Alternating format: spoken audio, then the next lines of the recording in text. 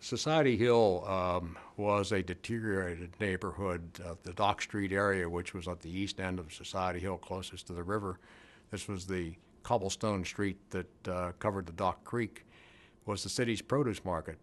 All the buildings, former residences for the most part, have been converted to warehouses. So as you traveled down Dock Street, you could buy live chickens, fresh crates of oranges, or whatever else was being sold for the restaurant industry in the city. Dock Street would open around 3 o'clock in the morning. That's when most of the produce was being bought by restaurants for that day's meals. And so the activity would start around 3 a.m., continue very hot and heavy till about 8 a.m. And then after that, the mess had to be cleaned up. And the street was wall to wall with broken containers of one sort or another, discarded greens of one sort or another.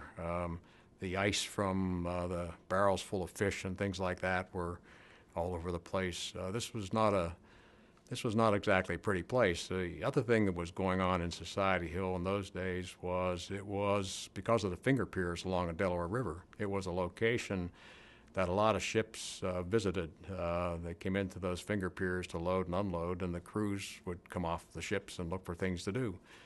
So we had the Blue Anchor Inn, which was probably the lowest level of bar that you could find, which was frequented for the most part by foreign sailors of various description, and a lot of people that served them, including some ladies that worked the area. So Society Hill today and Society Hill then, huge difference.